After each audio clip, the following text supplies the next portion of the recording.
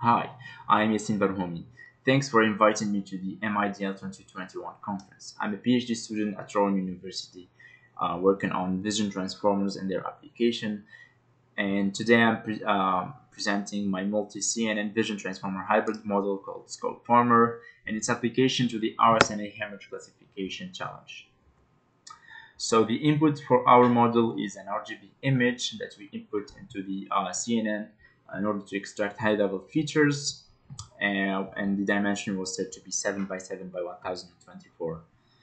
We do the same thing for the CNNs put in parallel, and we extract multiple specific features specific to each CNN with an identical dimension. So height and width must be identical, of course, it's 7 by 7 by, but the number of channels can vary, but in our case we set it to be 1024, so we can compare these features against each others using the cosine similarity metric.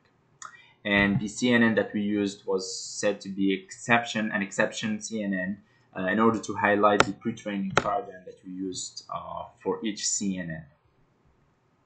So we concatenate these features and we get the 7 by 7 by n times 1024, which will be the feature map input to the vision transformer. So first we tokenize these, or we use the patch extraction with a patch equals to 1 by 1, and of course the number of channels is conserved, and the number of channels will be 49, which is 7 by 7 in our case, since the patch is equals 1. And of course we add CLS, and the total will be 49 by plus 1.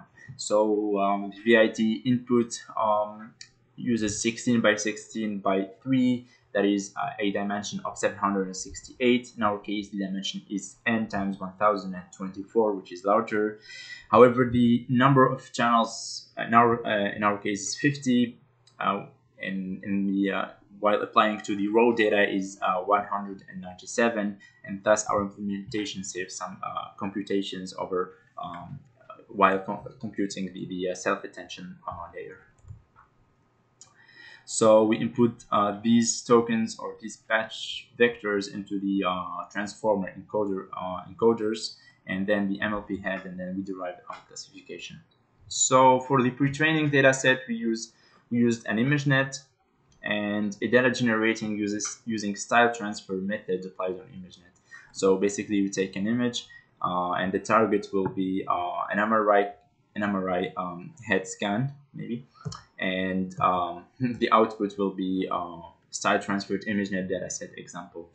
And we changed the MRI these target images in order to get in order to unbias towards a specific target image, but and we use this method in order to bias our model to the shape of the brain, or to the shape and the texture of the MRI scan. And